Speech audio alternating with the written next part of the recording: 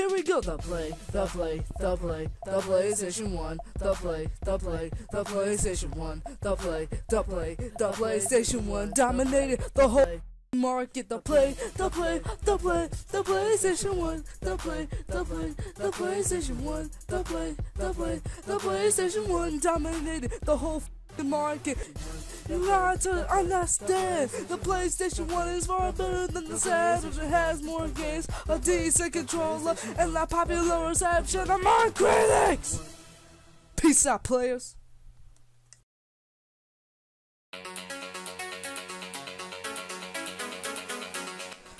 Namco, yes, the name that just rings the freaking bell. In 1995 to 1996, they made one of the best fighting games they could have ever made in their entire business, Tekken 2, the second installment of the Tekken fighting series. It was a direct sequel to the original Tekken, except with bigger improvements, better graphics, more characters, and other good stuff. Like I said, so much to its predecessor, but with a few additions. They continued the use of 2D backgrounds, despite the fact that in the first one it was kind of like 3D, but here they use 2Ds. It also features an infinite playing field and a fighting system which uses all of them. Left punch, left kick, right kick, you get the idea. And you're actually allowed to use attack reversals, but they only work for some characters, like back throws, chain throws, and a sidestep unique, which is only relevant to 2 characters, including Kazuya Mishima and Heihachi Mishima. Even though Yoshimitsu has a spinning sidestep move that it lowers his health, so it doesn't do any good. Tackles is another thing. Characters like Paul Phoenix are allowed to tackle that, and there's a secret combo that he has, and if you can do it right, at the very end, he grabs a hold of someone's neck and then he breaks it. So maybe you could kill someone with it? I don't know. But each time the game is beaten with one of the default available characters in arcade mode, the associated sub-boss character becomes selectable.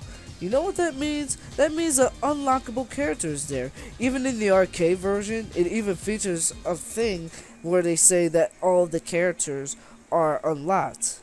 That's pretty unique information. Tekken 2 also featured various modes including survival, time battle, and time attack. I forgot to say team battle, so correct me so. Anyways, survival mode is more of like a high score aspect of Tekken 2. Basically, it takes the player through endless numbers of matches to see how many opponents that they can defeat without being defeated themselves. In addition, any health lost during the game will carry over to the next match, but the player would regain a little bit more health.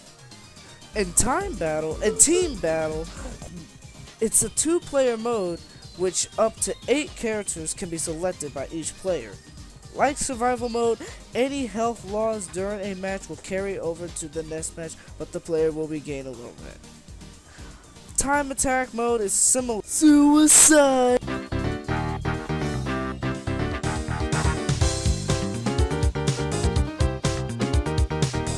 to arcade, except is played to see how fast the player can go through it and beat its records. And beat records as well. Basically, all the options are on default, and you're just going through the whole thing and see if you can beat it at a pretty cool, low and legit time. Suicide!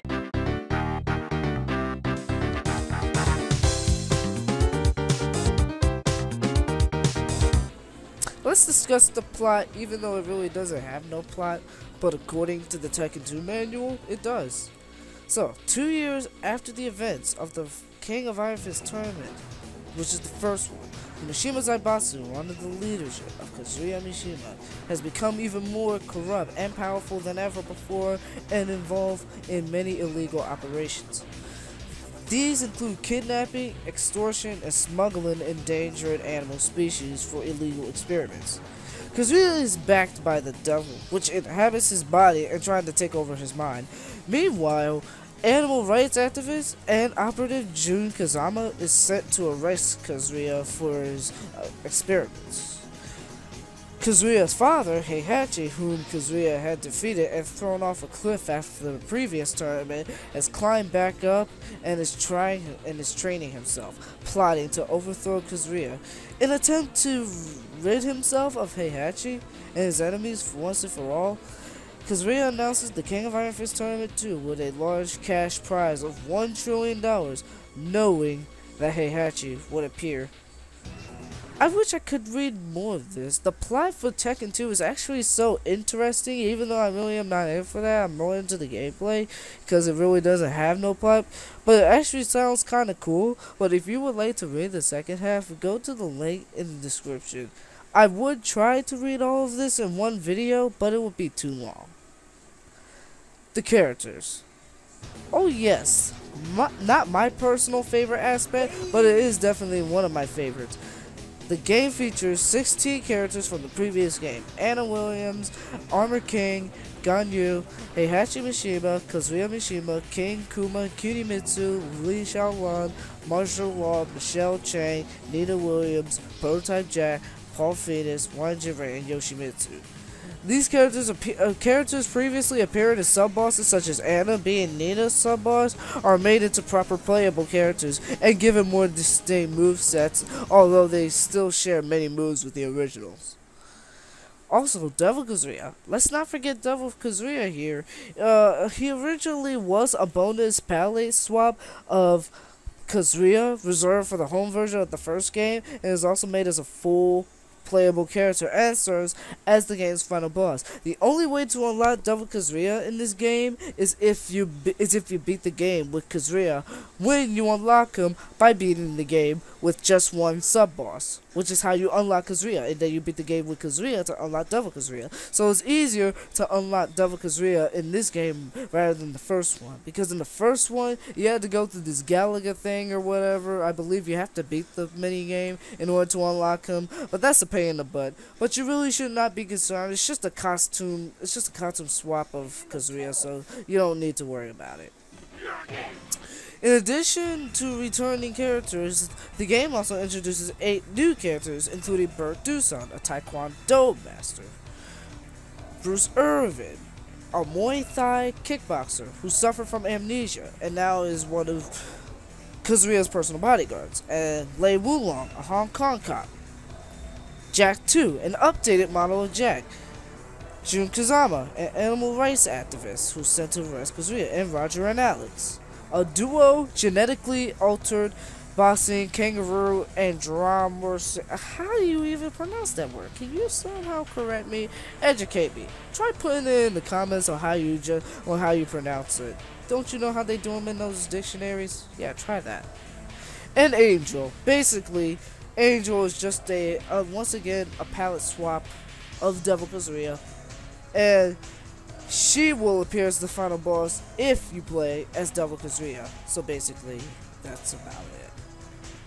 That's all there is for the characters. Man, how much have I missed from the beginning very part? I forgot to mention the release of this game. The Tekken 2 port to the PlayStation is considered to be the vastly superior in content to its arcade counterpart.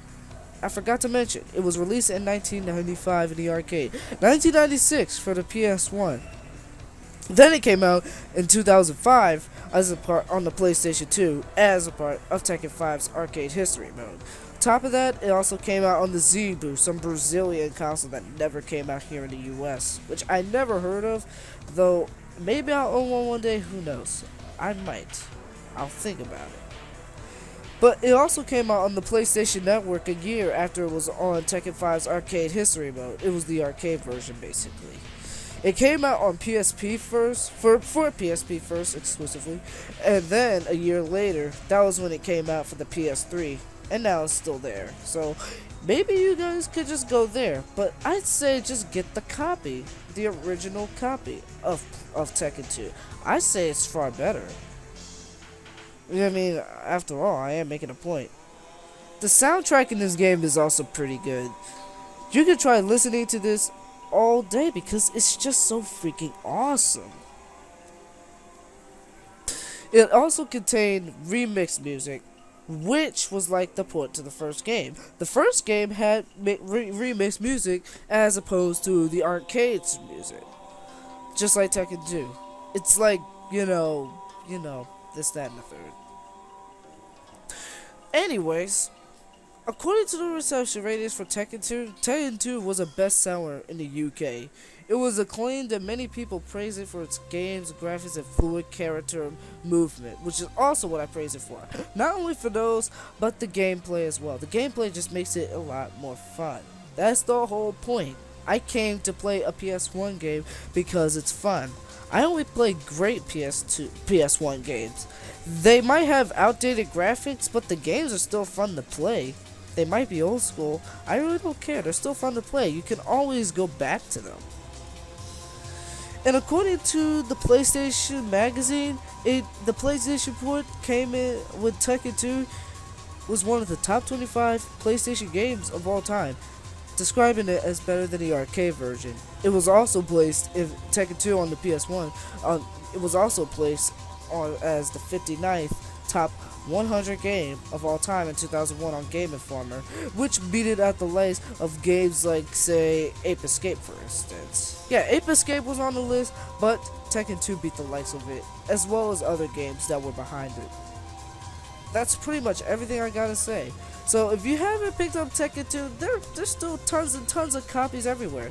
Like, I have my own copy of Tekken 2 for like 2 years now, and I'm glad to have it.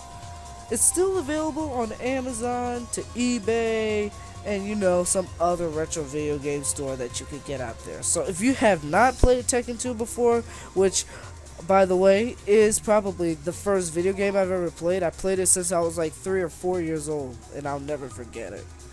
So if you have not played Tekken 2, either get it on PlayStation Network, or if you have a PS1 lying around that still works, and you have controllers and games for it, think about buying a copy of Tekken 2 off of Amazon or eBay or something like that. Even though I did make videos on JJ Games as well as others on my channel before, maybe Amazon or eBay is another obvious place to look at. But JJ Games, I think I would recommend that. Or maybe East Starland. It really doesn't matter. As long as you can find Tekken 2 on an online store that sells the game. That's all I got to say. So I hope you guys enjoyed the TheReptile124 reviews. Be sure to follow me on Pinterest and Dailymotion. Subscribe to me on YouTube, and as well as all that, sign up for my free website as well, and also be sure to check out my new channel that's gonna be coming soon. That'll feature That's a Man Reptile and the TheReptile124 reviews from now on, Shizo Studios. And be sure to subscribe to that. And another brand new website will be coming soon, so be sure to check that out. Until then, this is TheReptile124. Peace out and deuces, and God freaking bless America. Suicide!